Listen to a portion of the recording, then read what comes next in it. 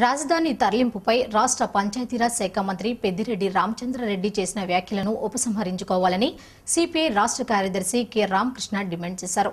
Corona సమస్య ముగిసిన వెంటనే రాజధానిని విశాఖకు తరలిస్తామని మంత్రి చెప్పడం తగదన్నారు.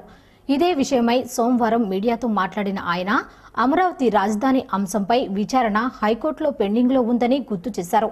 3 రాజధానుల విషయాన్ని శాసనమండలి సెలెక్టు కమిటీకి సిఫార్సు చేసిందన్నారు. ఈ నేపథ్యంలో అమరావతి నుంచి రాజధానిని తరలిస్తామని మంత్రి పెద్దిరెడ్డి చెప్పడం కోర్టు ధిక్కరణ కాదా అని ప్రశ్నించారు. అమరావతి రాజధాని రైతులకు తక్షణమే కౌలు చెల్లించాలని రామకృష్ణ డిమాండ్ చేశారు. మాజీ మంత్రి దేవినేని రాజశేఖర్ నెహ్రూ 66వ జయంతి వేడుకలు 4వ డివిజన్లో ఘనంగా జరిగాయి. డివిజన్ వైఎస్ఆర్సీపీ అభ్యర్థి గళ్లా పద్మావతి రవి నేతృత్వంలో ఏర్పాటైన ఈ కార్యక్రమంలో దేవినేని అవినాష్ పాల్గొని కేక్ కట్ చేశారు.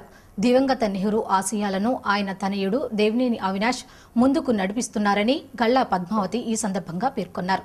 వైఎస్ఆర్ కాంగ్రెస్ పార్టీ 4వ డివిజన్ అభ్యర్థి గళ్లా పద్మావతి, గళ్లా రవి దంపతుల నేతృత్వంలో దివంగత మాజీ మంత్రి దేవినేని నెహ్రూ 66వ జయంతి జరిగింది. ఈ సందర్భంగా జరిగిన కార్యక్రమంలో దేవినేని అవినాష్ పాల్గొని నెహ్రూ చిత్రపటానికి నివాళులు అర్పించారు. నెహ్రూ జన్మదిన కేక్ ను అవినాష్ కట్ చేశారు. అనంతరం వైసీపీ అభ్యర్థి గళ్లా పద్మావతి, ఐలా చైర్మన్ సుంకర రాజేంద్ర ప్రసాద్ మాట్లాడుతూ దేవినేని నెహ్రూ సేవలను ప్రస్తుతించారు. నెహ్రూ హయాంలో నియోజకవర్గం ఎంతో అభివృద్ధి చెందిందన్నారు. నెహ్రూ స్ఫూర్తితో పనిచేస్తున్న దేవినేని అవినాష్ కు తామంతా అండగా నిలుస్తామని వారు స్పష్టం చేశారు. దేవినేని నెహ్రూ గారి 66వ జయంతి సందర్భంగా అవినాష్ బాబు గారి ఆధ్వర్యంలో కేక్ కటింగ్ జరిగింది. ఆయన పేదల మనిషి, ఆయన గురించి వేరే నేను చెప్పక్కర్లేదు. ఆయన ఎన్నో కుటుంబాలకు అండగా ఉన్నారు. ఆయన కృష్ణా జిల్లా సింహం. ఆయన లేరని మేము అనుకోవట్లేదు. ఆయన్ని బాబులో చూసుకొని ఆయన ఆశయాలని ముందుండి నడిపిస్తాం. మరి నెహ్రూ గారితో నాకు చిన్ననాటి నుంచి సత్సంబంధాలు ఉన్నాయి. ఇవాళ 66వ జన్మదినోత్సవ కార్యక్రమానికి మరి మేమంతా ఇక్కడ రావడం జరిగింది. మరి ఇక్కడ ఈ జవహర్లాల్ నగర్కి ఆయన చేసిన ఎనలేని సేవలు దృష్టిలో పెట్టుకొని పార్టీలకు అతీతంగా ఈ రోజు నుంచి ఎప్పటి నుంచి కూడా మొట్టమొదటి నుంచి కూడా ఆయన ఇప్పుడైతే ఆటనగర్ విషయం వచ్చినప్పటికీ 100% ఏ పని కావాలని చేసి పెడుతున్నారు. అట్లాగే మన ఈ మధ్యన మరి మనకి కోవిడ్ వచ్చిన తర్వాత ఆటనగర్ అంతా కంప్లీట్ లాక్డౌన్ 60 రోజులు చేయడం జరిగింది. ఆ పరిస్థితుల్లో మరి అవినాష్ బాబు దగ్గరికి వెళ్ళి మేము చెప్తే ఎమ్మడే నెహ్రూ గారు లాగా నెహ్రూ గారు ఎట్లా స్పందించారో అదేవిధంగా అవినాష్ బాబు కూడా స్పందించి ఎమ్మటే కలెక్టర్ గారితో మాట్లాడటం, అట్లా మా ఎండీ గారితో మా ఈడితో మాట్లాడి మరి ఇది ఎమ్మటే మా పర్మిషన్ తేవడం జరిగింది. మళ్ళీ అనుకోకుండా చుట్టుపక్కల కేసులు పెరగడం వల్ల మళ్ళీ మరి లాక్డౌన్ చేయాల్సి వస్తుంది పరిస్థితి వచ్చింది. 11 గంటల దాకా ఇచ్చారు. దాన్ని 1 గంట దాకా బాబున పర్మిషన్ అడిగా 2 గంటల దాకా కలెక్టర్ గారి దగ్గరికి కలెక్టర్ గారు కూడా అర్జీ ఇవ్వడం జరిగింది. 2 గంటలకు పర్మిషన్ రేపు ఎల్లుండి వస్తుందని మేము ఆశిస్తున్నాము. అట్లాగే నెహ్రూ గారి ఆశయాలు అనుగుణంగా ఆ రోజు నుంచి ఈ రోజు వరకు కూడా మీ పార్టీ ఏ పార్టీలో ఉన్నా కూడా 100% నెహ్రూ గారి వెనకాలనో నెహ్రూ గారు ఫాలో అయ్యారుగానే ఉంటున్నాం. ఆటనగర్లో చాలామంది వ్యక్తులు, ఆటనగర్ సంబంధించిన వ్యక్తులు ఈ డెవలప్మెంట్లో ఎక్కువ భాగం ఆయనదే ఉంది కాబట్టి ఆయనతోనే ఉన్నాం ఇప్పుడు దాకా. అవసరమైతే ముందు కూడా బాబు కూడా అదేవిధంగా మద్దతు ఇచ్చి ఆయన కూడా వచ్చే ఎలక్షన్లో గెలిపిస్తామని, అట్లాగే ఇక్కడ స్థానికంగా ఇప్పుడు మా సొంత మరదలు గల్లా పద్మావతి మరి అమ్మాయి నుంచి ఉంది కాబట్టి అమ్మాయి కూడా మేము 100% ఆటనగర్ నుంచి ఎవరైతే ఉన్నారో వాళ్ళందరితో చెప్పి ఓటింగ్ చేస్తానికి ప్రయత్నం చేస్తామని. ఈ కార్యక్రమంలో నెహ్రూ అభిమానులు, వైసీపీ నాయకులు పాల్గొన్నారు. బడుగు బలహీన వర్గాలకు రాజకీయ భిక్ష పెట్టిన గొప్ప వ్యక్తి దేవినేని రాజశేఖర్ నెహ్రూ అని మాజీ డిప్యూటీ మేయర్ వెంకట సత్యం అన్నారు.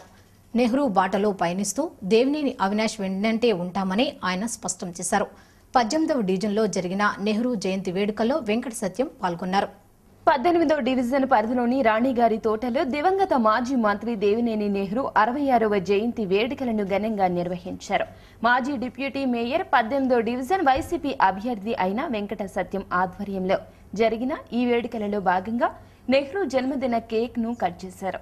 ప్రజలకు సేవా కార్యక్రమాలు నిర్వహించారు.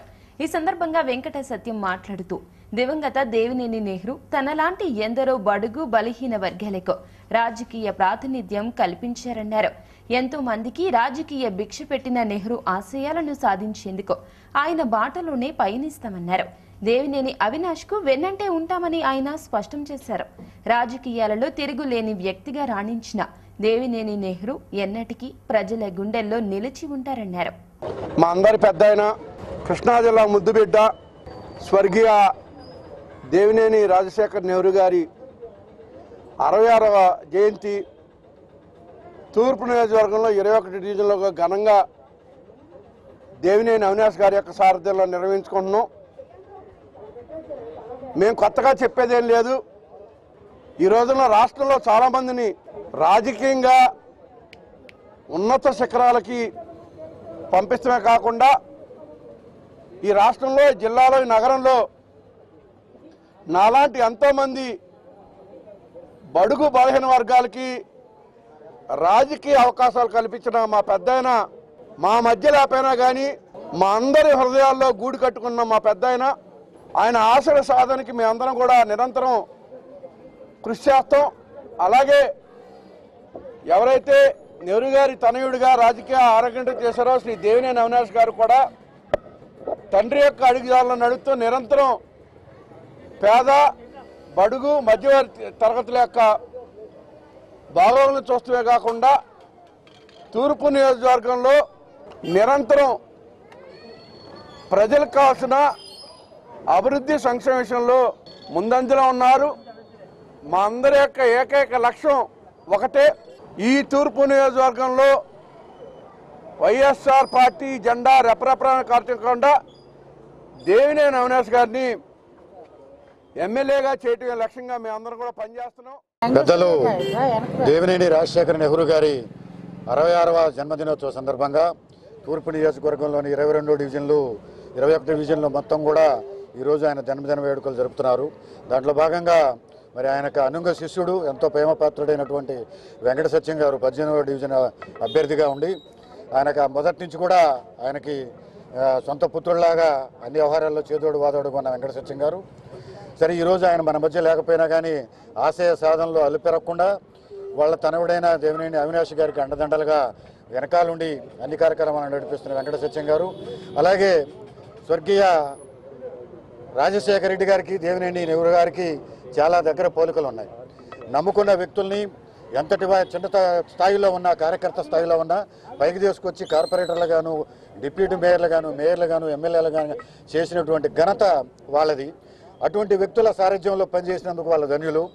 వాళ్ళ తనయుడి సారథ్యంలో పనిచేస్తున్నందుకు మేమందరం కూడా గర్వపడుతూ మరి మన మధ్య ఉంటే ఇంకా ఎంతో వేడుకగా ఉండేది.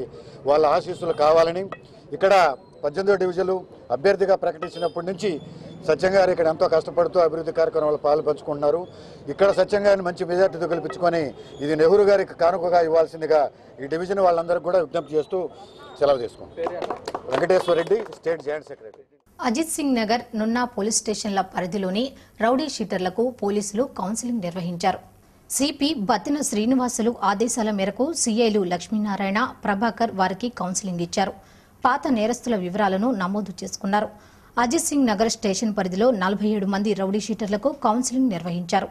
ఎక్కడ ఎలాంటి అసాంఘిక కార్యకలాపాలకు పాల్పడినా వారిపై చర్యలు తప్పవని హెచ్చరించారు. జనజీవనంతో కలిసి ప్రశాంతంగా జీవిస్తున్నట్లు తమ దృష్టికి వస్తే ఉన్నతాధికారులతో చర్చించి రౌడీ షీట్ తొలగిస్తామని వారు స్పష్టం చేశారు. ఇదే తుది హెచ్చరిక అంటూ రౌడీ షీటర్లకు వార్నింగ్ ఇచ్చారు.